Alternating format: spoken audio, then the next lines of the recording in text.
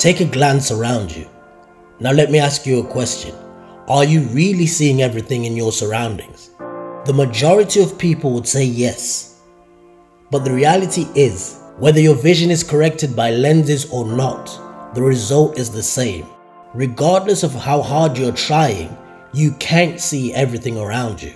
The human eye has a blind spot, a small area on the retina. This tiny area, where the optic nerve passes through the surface of the retina, there are no photoreceptors. We usually aren't conscious of this blind spot because our brain fills this blank area with surrounding images, making our vision field appear seamless.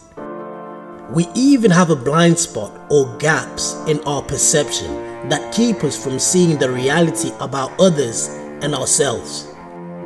Because of this, we are sometimes unaware of the things in our lives that hinder our walk with the Holy Spirit. Believers trip around in life with this blind spot blocking the work of the Holy Spirit in their life. God is moving, and this is a time for us to sharpen our ability to hear His voice. Here are some things that block you from hearing the Holy Spirit. First on this list is something I like to call the spirit of Pharaoh. Moses visited Pharaoh and told him, "Let my people go." Pharaoh withstood with entrenched stubbornness, so God sent the 10 plagues onto Pharaoh's nation. The waters were turned into blood, frogs swamped forth, covering every inch of the land and entering houses and bedrooms. All over Egypt, bugs crawled forth from the dust to cover the land. Hordes of wild animals destroyed everything in their path. Plague after plague came, and yet Pharaoh remained stubborn till Egypt was utterly devastated. But still, he stubbornly opposed God even up to his downfall. We do an equivalent thing. We become kings of stubborn resistance in our personal lives. A lot of us know the Word of God. We know right from wrong. We know what sin is and what is sinful. Yet we remain stubborn just like Pharaoh. Yes, I know Pharaoh did not have the Holy Spirit, but there is no better example in the Bible of stubbornness than Pharaoh. He received warnings from the man of God Moses. You have received warnings from the men of God through this Bible, yet we remain stubborn. Stubbornness is a dark spirit. Stubbornness hinders our relationship with God. A stubborn person won't admit when they're wrong. A stubborn person won't seek forgiveness when they have sinned. A stubborn life is a hard life because it is a life not led by the Spirit. In Matthew 11:28-30, Jesus invites us, "Come to me, all who labor and are heavy laden, and I will give you rest.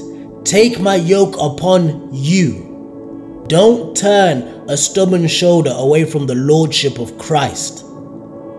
"And learn from me, for I am gentle and lowly in heart, and you will find rest for your souls. For my yoke is easy and my burden is light." When we are tender and humble before the Lord, we give room to be led by the Holy Spirit. God can speak to a humble spirit. Now moving on to James 4:6. "But he giveth more grace, wherefore he saith, God resisteth the proud, but God giveth grace unto the humble." The spirit of pride has to be the absolute king, the father of all negative and destructive qualities that can enter into our personality. And the truth is, no one is safe from it. No one is immune from it. All Christians, young and old, super saint or not, from the east or from the west, have got to keep a sharp eye on this negative quality and do everything they can not to let the spirit of pride get a foothold, a grip, into their personalities. Pride says to God, I am more important than you. Pride would have its own way rather than the Lord's way. God alone is worthy of receiving honor, glory, and praise. But pride attempts to steal the glory of God. Isaiah 42 verse 8, I am the Lord, that is my name. My glory I will not share with another. My glory I will not give to another, neither my praise to graven images. God does not share his glory with anyone. A humble person says, have your way with me, Holy Spirit. And a prideful person says, this is what I'll do next. This is my next move. If we have any pride at all, God is going to resist us. How do we expect to be led by the Spirit if God is resisting us? The verse we have just read says God resists the proud. The Holy Spirit is God. And if you have a proud spirit, the Holy Spirit is resisting you.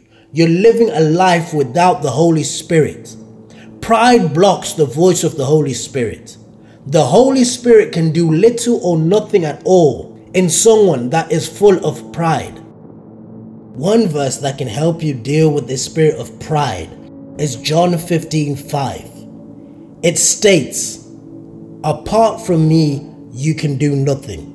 Another version says, without me, you can do nothing. It clearly tells us how dependent we are on God, that we need him to do absolutely everything. Everything we take for granted, everything we do consciously and subconsciously, we need him to do, to breathe, to walk, to succeed. Every single thing that you are the best at, it's because of him. The Bible is so clear. It doesn't say, without me, you can do some things. It says, without me, you can do nothing. There is no room in that verse for interpretation. We don't need to go to its Greek origin or Hebrew origin. We are utterly dependent on the Lord Jesus Christ in everything that we do. Therefore, pride has no place in our lives. You see, pride was the first sin ever to be committed. When the devil stood up and said, I will, I will, I will.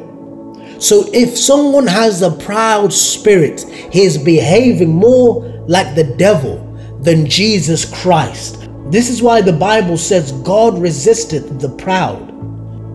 Lastly, grieving the Holy Spirit. Sin grieves the Holy Spirit, and this is one of the biggest hindrances to the believer. Matthew 6:14-15. For if you forgive men their trespasses, your heavenly Father will also forgive you. But if you forgive not men their trespasses, neither will your Father forgive your trespasses.